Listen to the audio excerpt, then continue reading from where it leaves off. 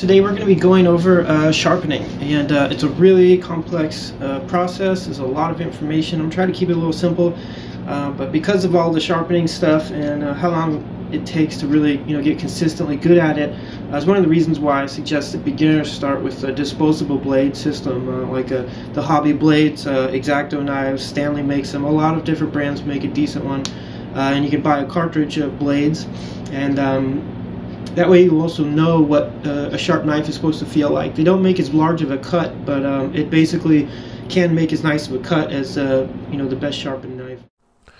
Okay, so first I'm going to show you guys what an unsharpened knife looks like.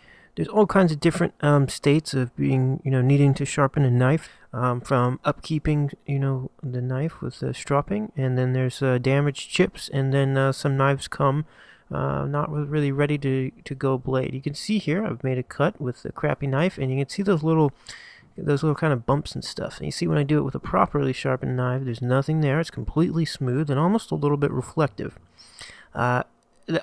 Besides the feel of a knife, you can see there's a little bit in those shadows. You see those little dots and crap on there, little tiny tear outs that are happening from little chips in the blade again, and just because it's not sharp enough, it's not separating the wood grains like it should. Again, this is a cross grain, and then with the properly sharpened knife, it just goes through there real smooth. It's hard to show you guys some of this stuff. It's so small, and just the lighting, and again, there's also the feel of how nice it is, and more functional to use a sharp blade. So looking at it from the front, which is going to be, we're going to call that the profile of the blade, it's basically like this on the tip. That's what we're looking for, right? Now some blades, a lot of the companies still go with the old tradition of giving you a blade that comes not really quite ready to use. They give it to you like this. The sides aren't flat, they're beveled, but then it has another secondary bevel on the front, which is generally too steep for most people.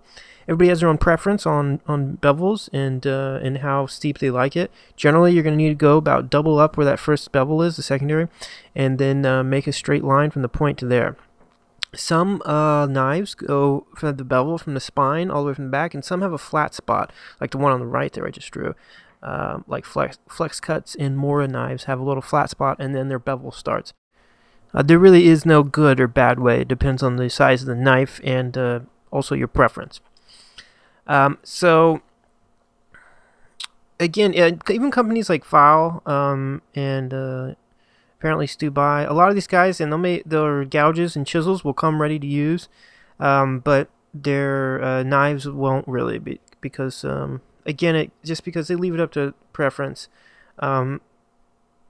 It's easier to change a chisel or gouge kind of the way the bevel is than it is a knife, basically. So it's something you gotta get used to sometimes, but you only have to do it once, set it. So here we go. We're gonna look at it's kind of a 3/4 of what the blade looks like, and this is what happens: is there's a bunch of the edge starts to become kind of basically crappy after a while, and then it's gonna leave these little traces and lines. That's like what you saw when I used the dull knife. A lot of times it's not just dull; it does get rounded over after a lot of use, but generally there's little microchips that come out. Microchips. There's microchips in your knife. There's these little tiny like chunks that come out of the tip of the blade. Sometimes you can see them, sometimes you can't, and they basically start to make a blunt knife because they have little flat surfaces on them. So whether it's a factory dull knife, or it's happened from time, or the knife fell or was ground the wrong way, anyway, whatever the damage is or problem, you have to make the new point that you're going to make on the knife. When you grind down it has to be behind all the damage. If it's not, if there's a flat spot, say this is completely dull, then even if you bring it back and you spend all this time working on it, and you have this beautiful looking knife, if on a microscopic scale it's still flat, you didn't bring it back far enough, it's still going to perform exactly the same as if you had a butter knife or had no bevel at all on it. So you make sure that you get a burr on it. And we'll talk about that more later. I'm going to show it to you. I got some pretty good video footage that you can kind of see what's going on. Basically, when you're taking off all this wood, like what I'm doing here, you come back, so you have a new point. There's going to be, the steel's going to get so thin that it's not going to get ground off. It's going to move to the side. Basically, it gets to a certain point that it turns into tin foil. Tin foil is, it's flexible and it can be torn with your hands because it's so thin. If it was made out of thicker casting or however they make it, then it wouldn't bend at a certain thickness. Okay, it's just like paper is to trees or whatever you want to compare it to. Steel also bends at a certain thinness. So that's what happens, and it makes a burr. It's going to be a bigger, thicker burr on the rougher grits, and as you work your way down, it's going to get smaller and smaller. So whatever stone or sharpening device, sandpaper that you use, you have to get that the bevel that has the tip on it has to be flat on there. Okay, if it's not and the tip's up, you're basically doing nothing. You're punching at the air. You're not ever going to get it sharpened. If it's too far forward, and I mean even in the slightest, it's going to take the edge off and it's going to be too steep. And then once you flip it over and do the same mistake probably, then it's going to be even more steep because it's going to be doubled up. And because of that, if you want, you can plan to make your bevel a little bit more steep than you think it should be. And then if you do screw up a little bit, or if you have a little bit of a curved bevel, in the end, it will still be steep enough to make a good cut.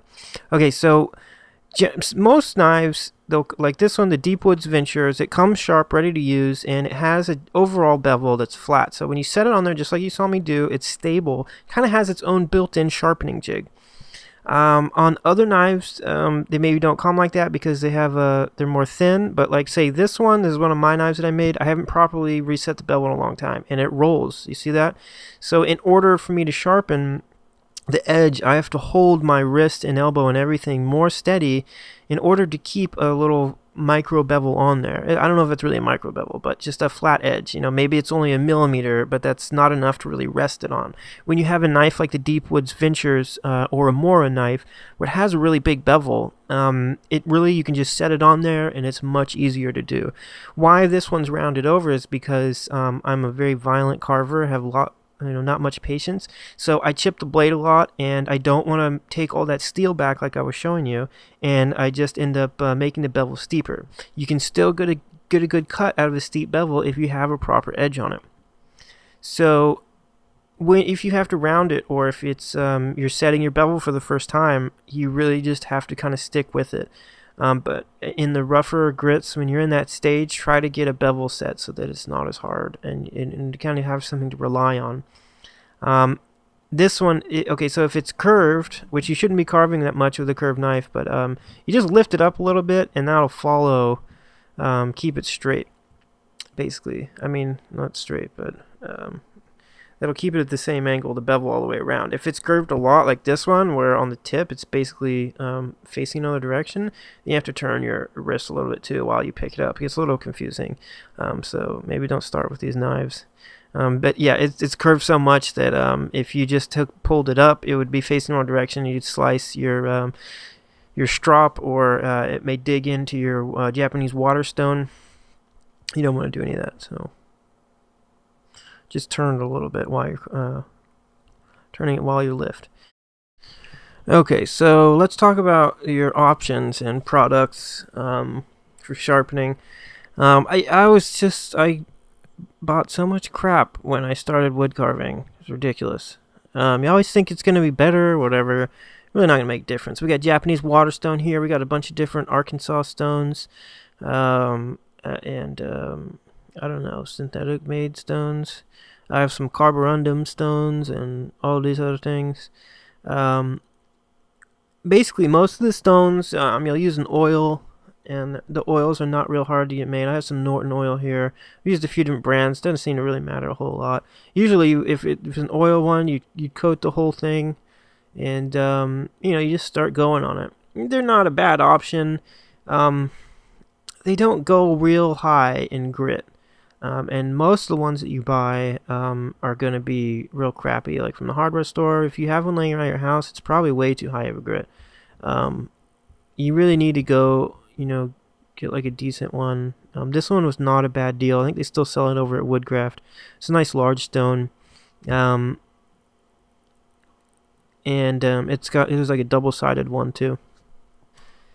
These are going to be the same same technique for the most part as the Japanese water stones, except the Japanese water stones, they lose their shape a lot quicker. They maybe also, because they lose material faster, they also maybe cut a little faster. It's hard to say, but like you have to have they have to soak in the water for a little bit, and then you have to have something to keep them wet while you're carving. And to do that in your kitchen, and it's like they're also like really expensive, especially to do large ones. And when you get up into the grits, I mean, it's like outrageous. And so you have to have a stone that will like flatten them. Anyway, the oil you wipe off with you know, a paper towel.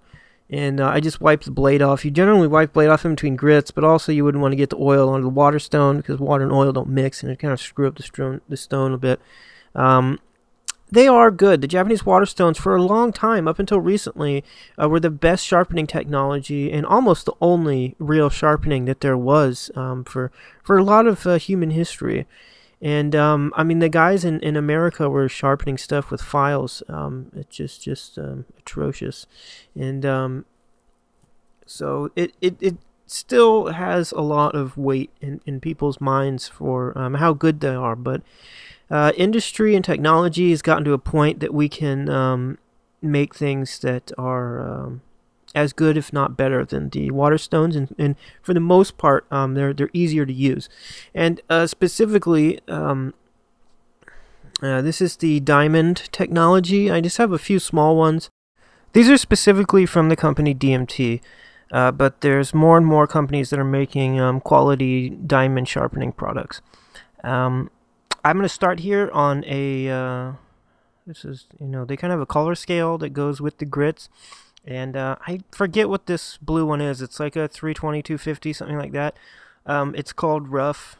They have a lot of products that go a lot rougher than this. I'm not really sure what people use them for, because these things are extremely fast. And I mean, this one's it's just very rough, as the description is. But they have like 4 more roughness scales before this, and they don't seem to sell as many of the finer grits.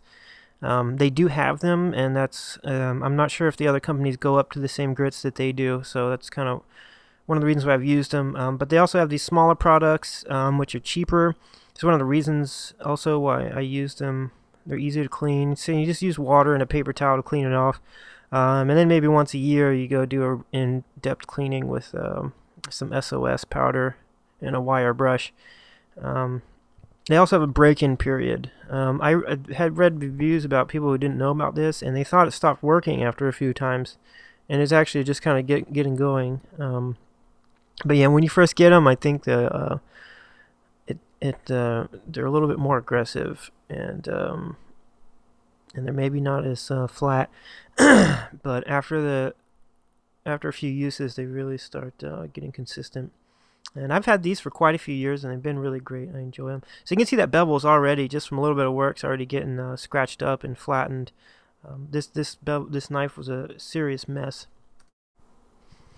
Okay, so I try to get some close-up shots here. I get them a little better later on. Try to show you the just from doing that, we've already started to get a little bit of a bevel, and also we started to develop a little bit of a burr. You can see it kind of when it twists. It's on the bottom and on the tip at this point. So I do have to do a little bit of off-camera sharpening. I'm sorry. For the rest of the video, I'll just speed it up if I'm gonna have it all in there. Because it is to get, it's good to get an idea of how much time it really does you need to spend, consistently sharpening on each stage. And then you can see after a little more, the bird started to form. It was all the way across. So that means, and you want to make sure the bird is on all of it, because it will be, it can be inconsistent, and you got to straighten it back out. Make sure the tip is pointy on all of it. The rest of the steps are going to be a little bit of a waste if you don't get it right in the beginning. And so we're going to go on to the next. I think this is the 600 grit. The grits are kind of on anything. You take them with a bit of salt, because they get filled with stuff, and after they've been used for a while, they maybe get a little bit finer, and so it's kind of always a toss-up. You just kind of have to kind of feel for it. They are a good, rule of thumb to go by, but whatever. So I'll go a little bit on this red one, but then I remember that I kind of wanted to show you the sandpaper a little bit, because this is one of my other favorite modern technologies in sharpening. Yeah, I mean, I'll peddle sandpaper all day long. People just don't believe it. It's like the hobby knives. They want to spend a bunch of money. They don't like the cheap throwaway solution. But sandpaper is perhaps the best, because the grit kind of sacrifices itself, which it also does fill up faster. It's able to sharpen even more aggressively than anything. You need to get a high quality sandpaper, but really the high quality brand names are really going to be the only ones that make higher grits as well. They're going to be the only ones that can have the capacity to go up to 1500 and higher, and not all places sell these. So go and get some of the packs of the 600, 800, 1000, 15, and if there's anything higher, grab that, and you can start your doing great sharpening right from there. But most of you'll want to spend a bunch of money online, so I'd suggest going to the diamonds after that. So it does fill up faster, the sandpaper, and that also means you can kind of go up to the next few grits just staying in one spot. So you kind of keep moving and then go back to your used spot and then stay on that spot, and it'll polish it up quite a bit. Let me show you how nice this got, this knife. So at this point I was like, what is in my light here? What's going on when I was trying to shoot this? And it was, of course, one of my cats, as usual. They always going to make an appearance. Somebody does in one of the videos. And, so we got a really good shot here of, look, you can see the burr happening great. You can see that it's got a nice flat, that last sandpaper. Look at this little piece of burr that fell off. It looks like a little hair. You see that little metal piece I just played with? And you can see the burr that's happening on there. So some of it can flake off in pieces like that. In the old days, they called them wires, but since we can look at it in macro things, you can see that it's sheets, actually. So anyway, sandpaper's awesome. It's the end of the story. And it's not really the end of the story, because after looking at that, I was like, this really needs to come down more. The whole thing needs to be flatter. The blade is just in such awful shape. Even by the end of this whole video, there's still some issues. Because some of it's got concave because of when I was learning how to sharpen again. On a power tool, by the way. So basically, even if there's concave parts, what really matters is the last little part on the tip. If that's flat and it's all sharp, then everything's fine. And also, the proof is in the pudding at the end of the day. It doesn't matter what your blade looks like. If it's cutting well and there's no tear outs, then you're pretty much good to go. Because I have a lot of blades that you could look at in the light and it would look pretty bad. And you just have to, you're really worried about something that's on a micro level, so if you're getting that done, then there's nothing else to worry about. We're in wood carving here. We're not cutting pieces of paper or shaving our arms, which, by the way, in those videos when people do all that stuff, they're doing that with a burr. Okay, they're developing that burr, and that burr is actually very sharp. It's not very strong, but it's really sharp, and it can cut things like arm hair and pieces of paper. And that's specifically, actually, on a side note, that's how the old straight razors used to work, is they would develop a really thick burr, and then they would strop and sharpen that burr, and that's how they would shave their face. And that's kind of what these guys are doing. Besides shaving their legs with the burr, if you're not cutting wood and seeing it, you have no idea if parts of it aren't incredibly sharp or properly sharpened. And okay, we're gonna look at this blade again in the light after I did some more work with the sandpaper. And you can still see the burr there, kind of, a little bit of the shots there. You can also see that just the whole blade's looking a lot more flat, and it's getting a much better bevel. And I just wanted to make sure to do that because there was some issues. It just wasn't consistent enough. It was such a weird shape, this blade. So also down by the base of the blade, you're not really going to be able to get there. There's going to be issues sometimes, so you just kind of go as far as you can. If you can't get there on the sharpening stone or the sandpaper, then you're not going to get there carving either, so keep that in mind. Just jam the knife on there as far as it'll go and start going. On the note of sandpaper, there's also some other new technologies. It's it goes by a few different names. Kind of forget some of them. It's like micro mesh, micro sandpaper, super fine sandpaper, whatever. It's like these sheets. You can see them here. Some come in larger sheets, and it's basically they go from really high grit to like crazy high grits. Basically, they go super high, and they start measuring in microns, which they do have a translation, but the grits start getting such high numbers it gets a little ridiculous. So these are another thing. And these, if you have you're going from stones that don't go very high, or it's sandpaper, you couldn't find stuff. This is a great way to go kind of in between the sharpening and the strop. It may not be necessary, but some of these, I guess, really could replace the strop. You could get enough of a polish on there. Kind of depends on which ones they are and what the micron size is. But it's something worth checking out. It's something that's cheap. These are mostly used up, but it'll polish up quite a bit of the blade. But again, these are all in very high grit, so you have to have something before these. Okay, so we're kind of skipping around here from different products, but it's okay.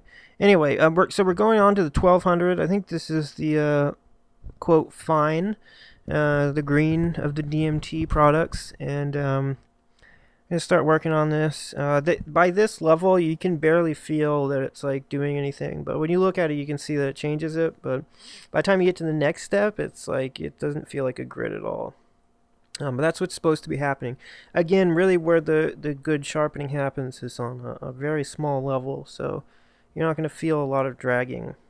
And if you wanted to call this a file, I guess you could. It's a diamond file, and there's sandpaper is kind of a file, but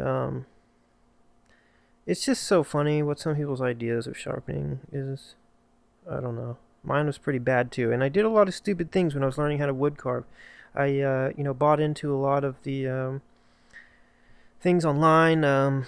People got excited about sharpening at the bottom of a coffee cup because it's ceramic. Oh my god.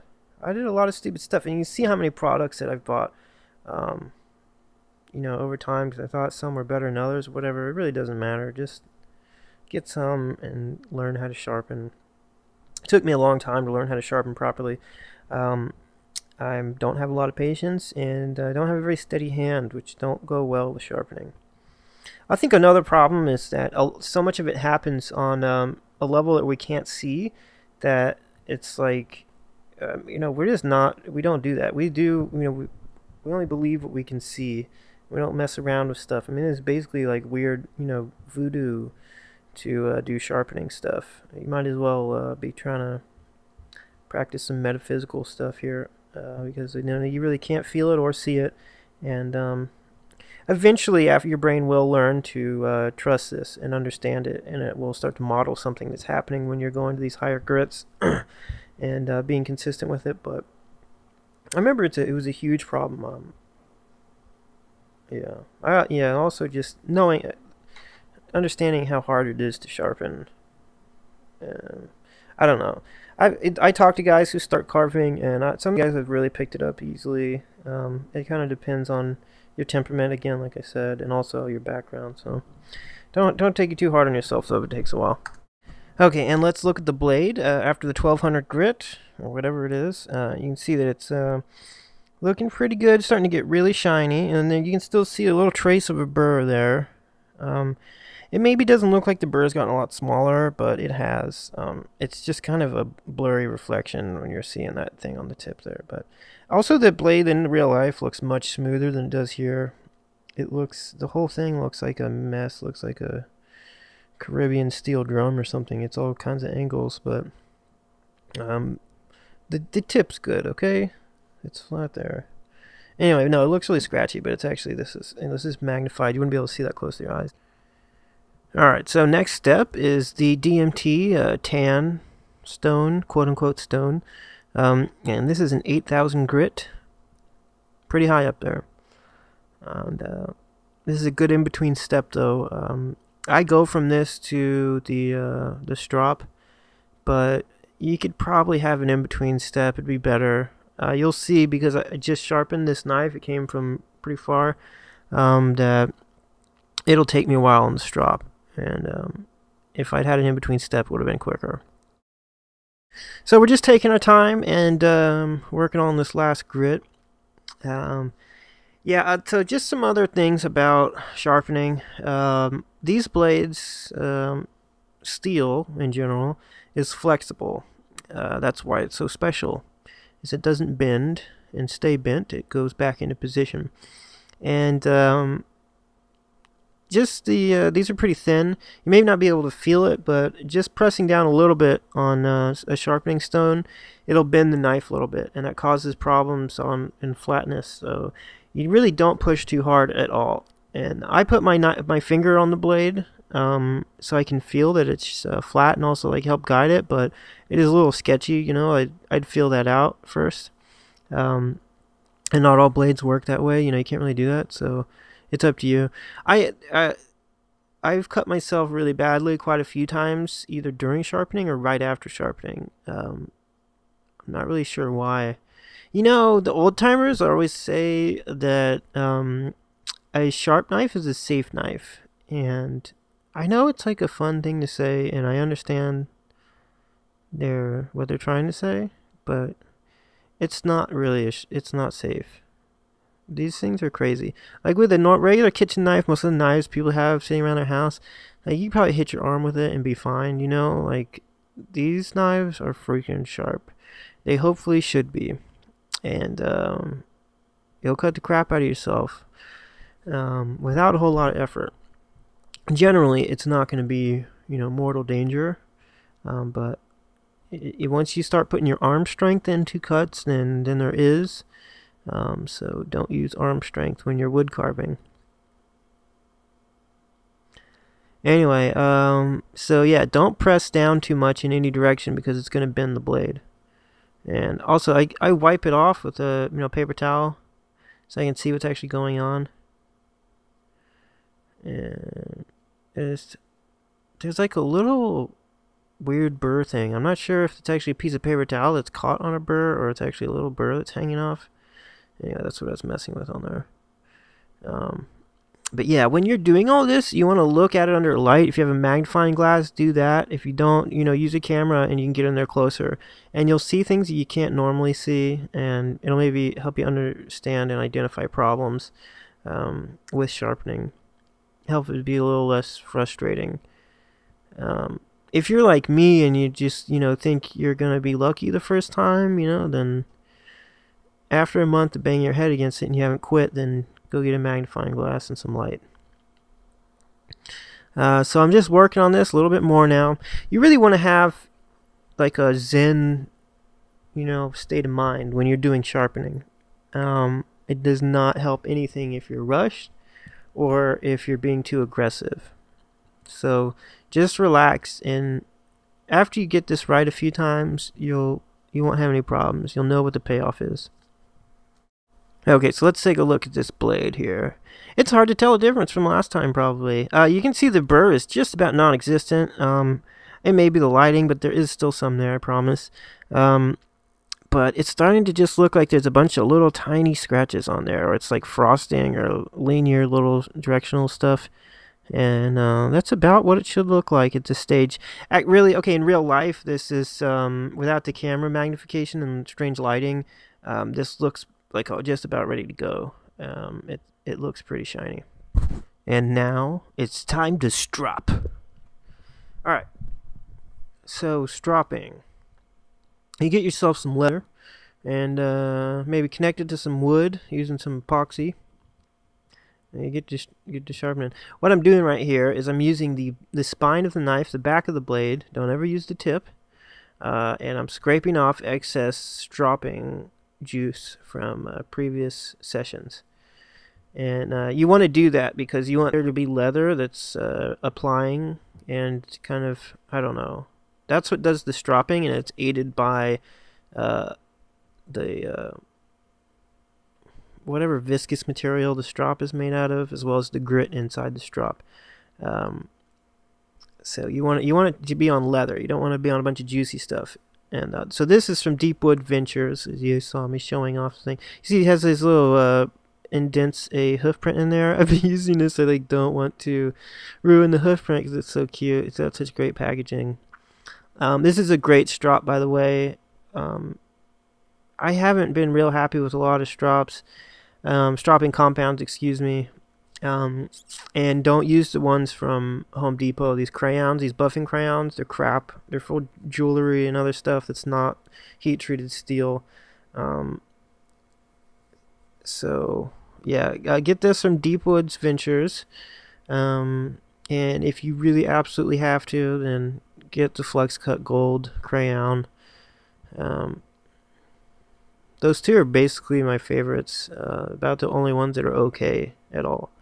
And I've put way too much on here, but it's okay. I'm going to be stropping for a while. And I don't know. I haven't figured out yet how to like really get it to be spread around without putting too much on. So I just kind of like go for it and then do a little bit and then scrape it off and then go some more. I don't know. Anyway, about on strops, you can get a strop itself from Deep Woods Ventures. He sells a nice one.